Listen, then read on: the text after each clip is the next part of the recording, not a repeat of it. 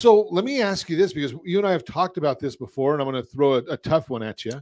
So when we talked about the inspection business, I think you had mentioned that as a home inspector, you find the problems, but you guys don't really do the work for of what you find.